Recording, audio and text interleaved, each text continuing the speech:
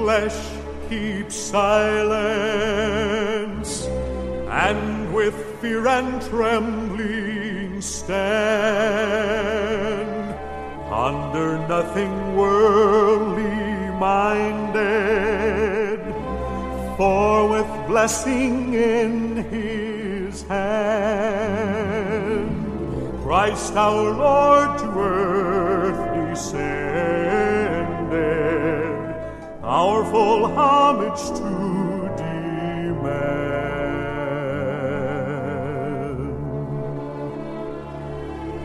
Christ our Lord to earth descended, our full homage to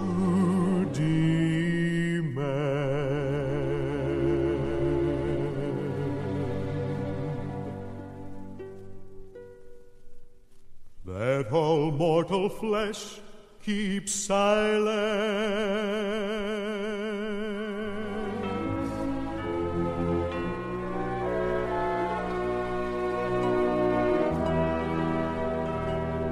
O come, Emmanuel, and ransom captive Israel, that mourns in lonely exile until the Son of God appear. Rejoice, rejoice, Emmanuel shall come for Israel.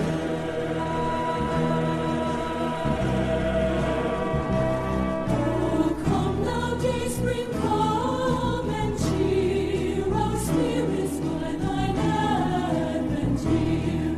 Disperse the gloomy clouds of night, and death's dark shadows put to flight. Rejoice, rejoice, Emmanuel shall come for Israel, Israel. Oh, come, desire of nations kind, in one the hearts of all mankind, with powers and division cease, and be thyself a King of peace. Rejoice, rejoice, Emmanuel shall come for Israel, shall come to thee, shall come to thee. Come,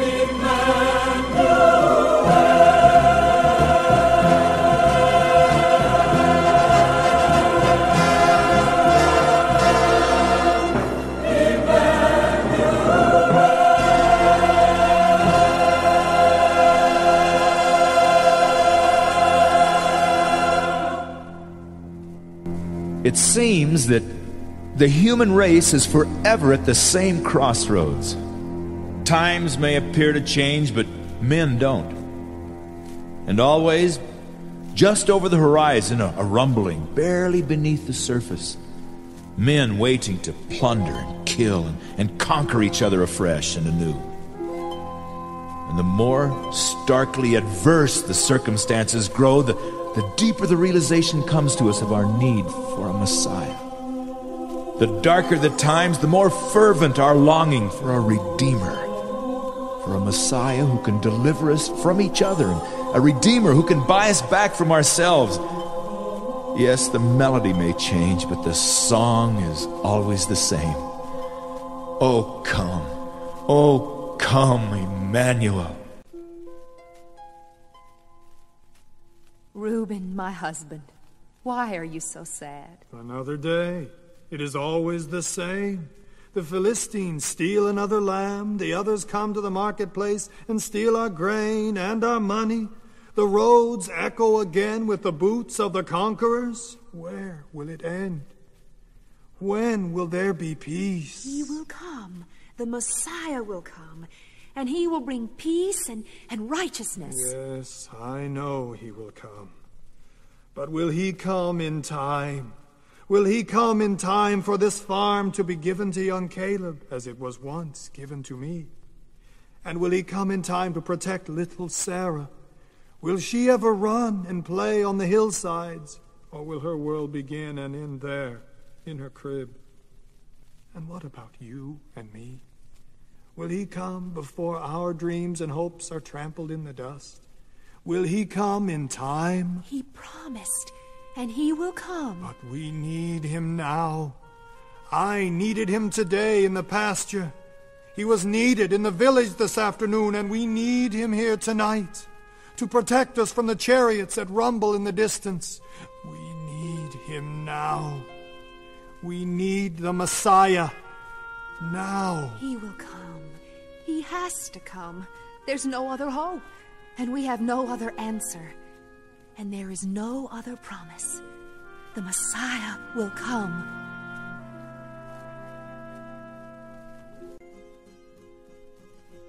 The people who walk in darkness shall see a great light, a light that will shine on all those who live in the land of the shadow of death. For unto us a child is born, unto us a son is given, and the government shall be upon his shoulder, and thou shalt call his name Wonderful, Counselor, the Mighty God, the Everlasting Father, the Prince of Peace, and of the increase of his government and peace there shall be no end. The zeal of the Lord of hosts will perform this. Lift up your voice and sing hallelujah. The promised Messiah will come, bringing joy to the world and hope to the nations and peace to everyone. Lift up your voice and sing hallelujah. The promised Messiah will come, Bringing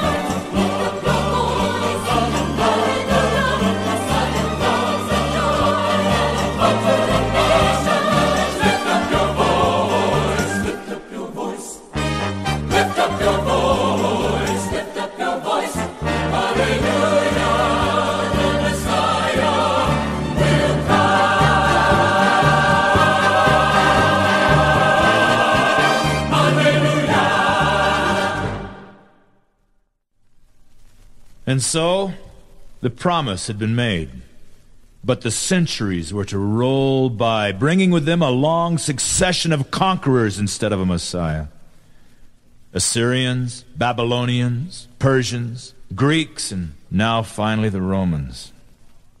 The promise had been made so long ago, passed along, whispered in captivity, shouted in defiance, lived by, hoped for, at times almost forgotten, to be lifted up again somewhere.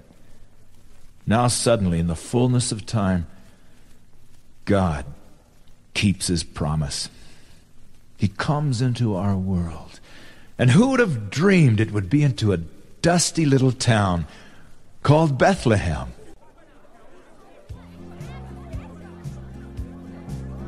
Hey, I wonder what's going on in there. I wonder, over there in that stable, does anybody know what's going on in there? What's going on? What's going on in there? What's going on? What's going on? What's going on? What's going on in there? What's going on? What's going on right now? What's going on? What's going on in there? What's going on? What's going on in there? It must be something special. See? I told you something's going on in there. Why are those shepherds going into that stable? What's going on? What's going on in there? What's going on? What's going on in there? What's going on? What's going on in there? What's going on? What's going on in there? It must be something special. Hey, the shepherds are coming out of the stable. What's going on in there? Quiet! Listen, let me tell you what happened to us. We are shepherds from the fields nearby. We were watching our sheep in the night, when suddenly we saw an angel in the sky, and we trembled at the glorious sight. Then the angel said to us, "Fear not, for behold, I bring you tidings of great joy. Unto you is born this day in Bethlehem a Savior, which is Christ the Lord." And suddenly there appeared with him thousands and thousands of angels, saying, "Let there be glory to God in the highest. Glory to God in the highest. Glory in the highest. And on earth peace, goodwill to all men. And on earth peace, goodwill to all men."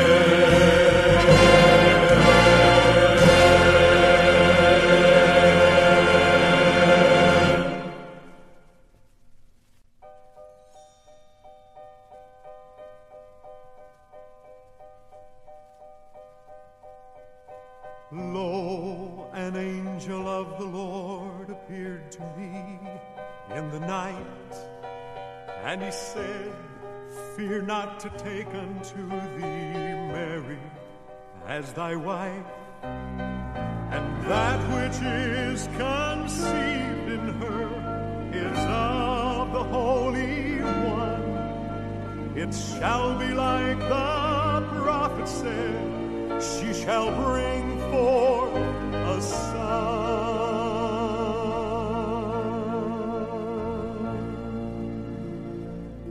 Thou shalt call his name Jesus. Thou shalt call his name Jesus. Thou shalt call his name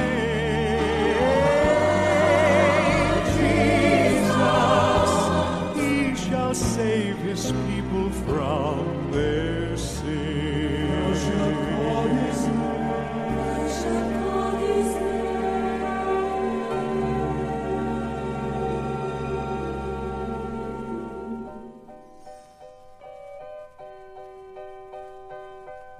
When I awoke, I wondered if my dream was from the Lord, or had I just imagined things like I had done before. And though my mind was so confused by the things that filled my head, my heart could feel a settled peace with the words the angel said.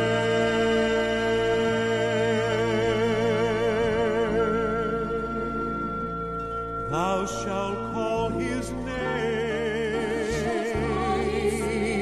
Jesus. Thou shalt call his name, Jesus. Thou shalt call his name, Jesus.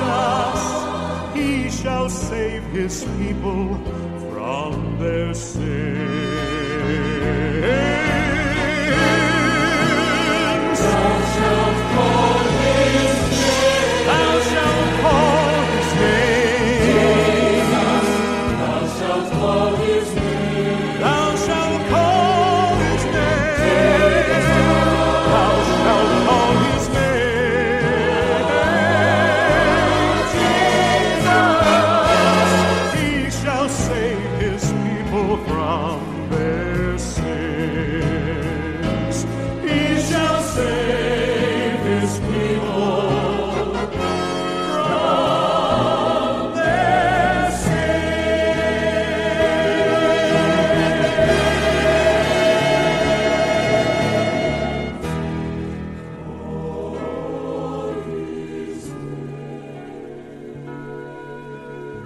Thou shalt call his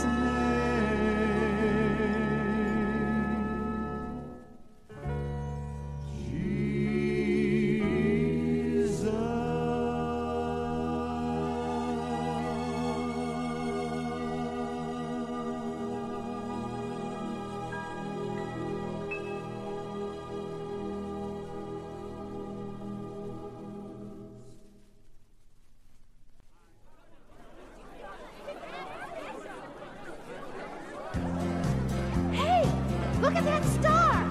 It's shining right over there. What's going on in there? What's going on? What's going on in there? What's going on? What's going on? What's going on? What's going on in there? What's going on? What's going on right now? What's going on? What's going on in there? What's going on? What's going on in there? It must be something special.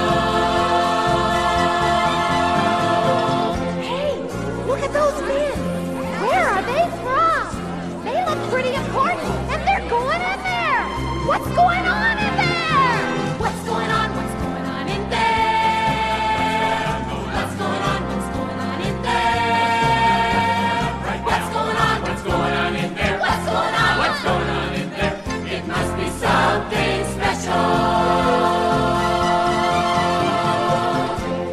Hey, now those men are coming out. Now we're gonna find out what's going on around here.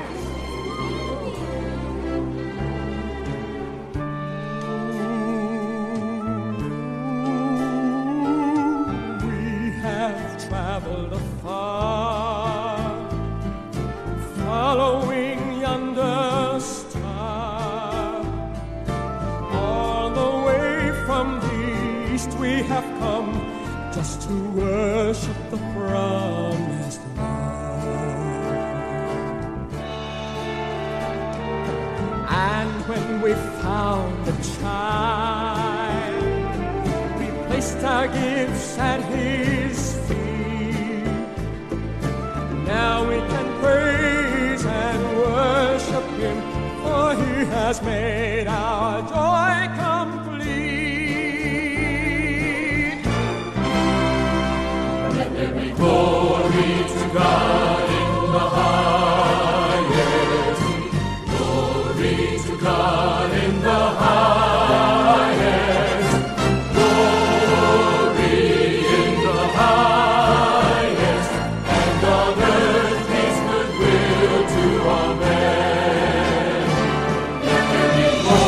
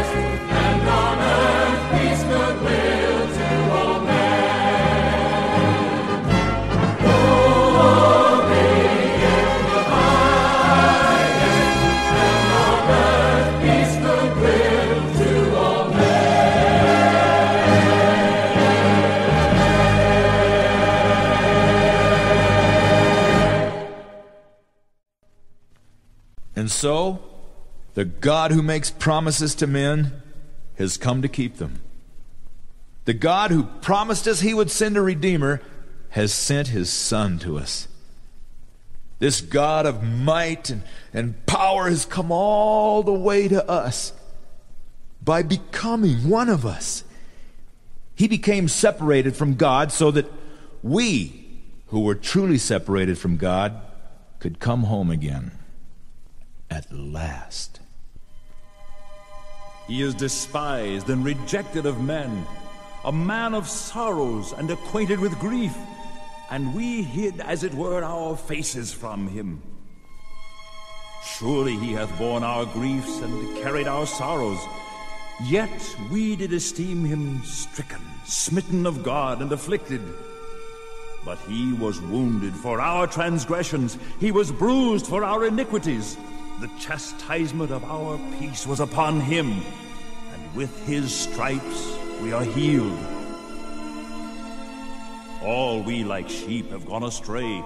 We have turned every one to his own way. And the Lord hath laid on him the iniquity of us all.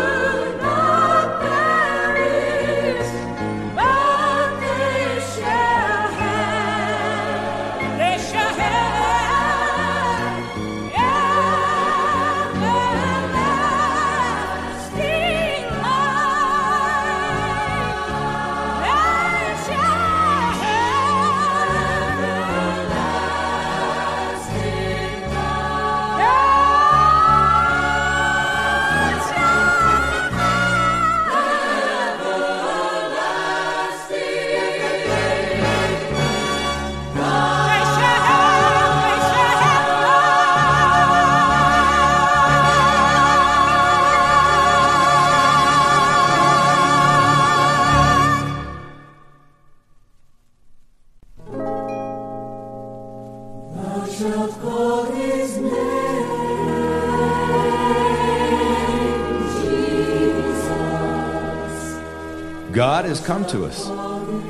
The God whom Isaiah saw and tried to name with words, he's with us. The God who is beyond our imagination, he is wonderful. The God who knows us, he is the counselor. The God who can help us, he is the mighty God. The God who is with us now, he's the everlasting Father. The God who is working for us, he's the Prince of Peace. He has come to us to be all he's been named.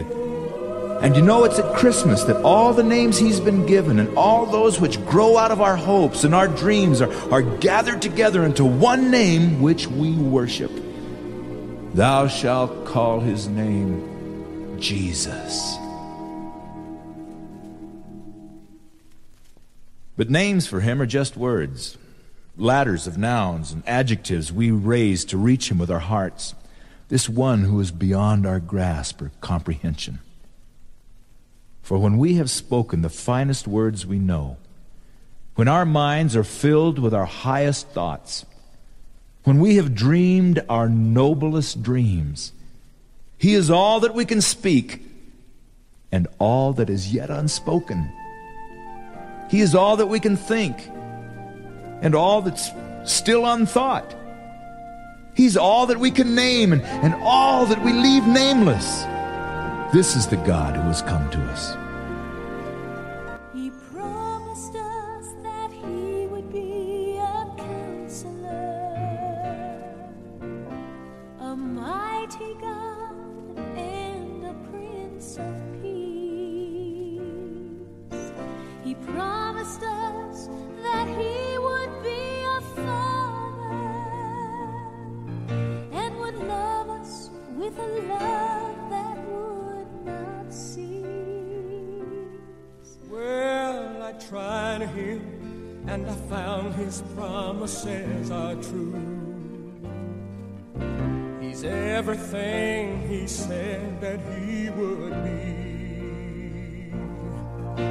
The finest words I know could not begin to tell just how much Jesus really means to me. For he's more wonderful than my mind can conceive. He's more wonderful than my heart can believe. He goes beyond my highest hopes and fondest dreams. He's everything that my soul ever longed for, everything he promised, and so much more than amazing, more than marvelous, more than miraculous could ever be. He's more than wonderful. That's what Jesus is to me.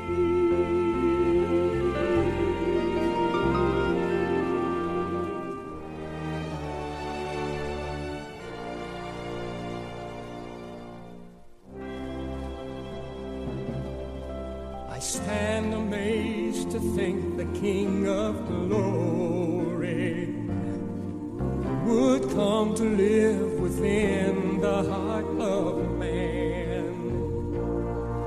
I marvel just to know he really loves me when I think of who he is and who I am. For he's more wonderful than my mind can conceive. He's more wonderful than my heart can believe. He goes beyond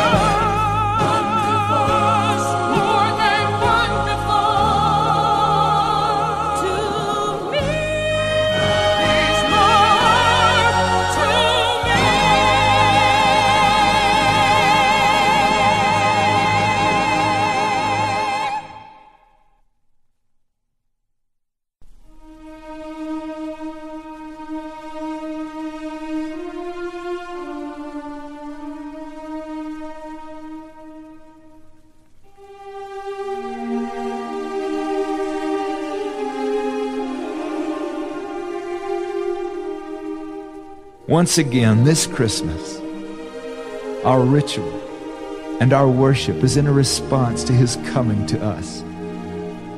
In our search for symbols and ways to recognize and adore Him, perhaps no setting is more graphic or speaks more eloquently of His coming to us than that of darkness and light. You know, Isaiah said, "The people have walked in darkness and have seen a great light." And John said, "And the light shined in the darkness." And Paul said, "God, who commanded the light to shine out of darkness, hath shined in our hearts to give the light of the knowledge of the glory of God in the face of Jesus." For a moment, let us imagine that we are sitting in darkness. Darkness which blots out the smiles of our loved ones. Darkness which symbolizes the evils of the day in which we live. Darkness which reminds us that we must have locks and keys and policemen and fences because men still go out to rob and to kill. Darkness which enslaves our children with drugs and habits which will eventually destroy their lives. Darkness which spawns all the wickedness and evil which men so readily embrace. Darkness which reminds us that we too live in a world which desperately needs the coming of the light.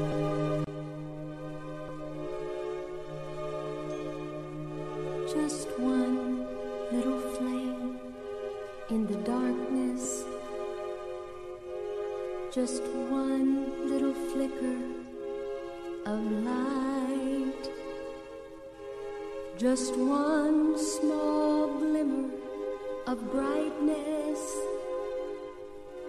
dispelling the darkness of night. But oh, what God did to the darkness with one little flicker of light. Oh, what God did with its brightness when it touched just one other life. Then two lights reached out with new brightness, and soon there were four and then more. So quickly His light conquered darkness as new lights flared up by the score. No longer just one light in the darkness, no longer just one tiny flame. Now the world's aglow with His brightness, since the light of the world, Jesus came.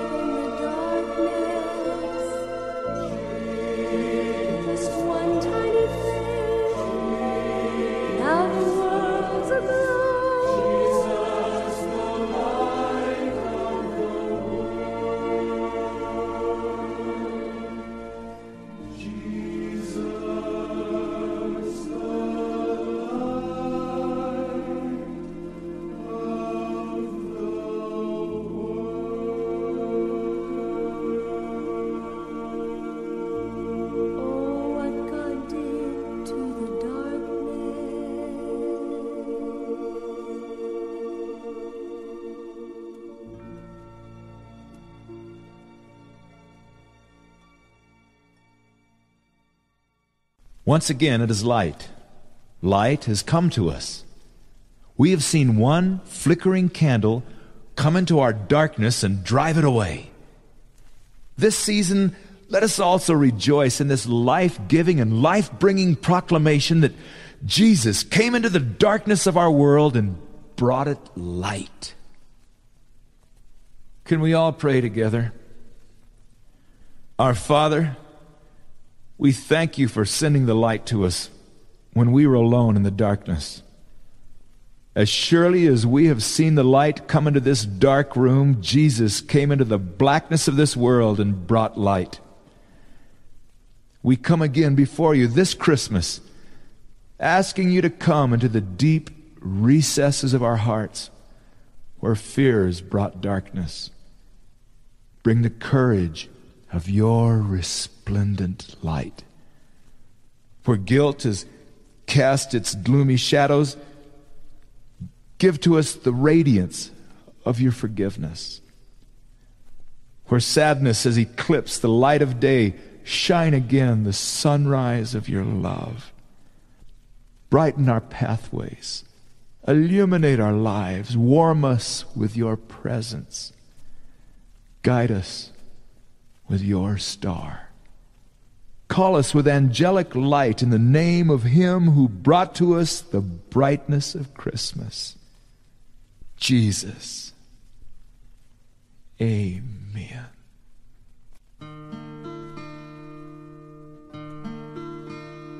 Christmas is a festival of awe, a worship of the God who came. The wonderful God breathing with a startled cry the cold night air.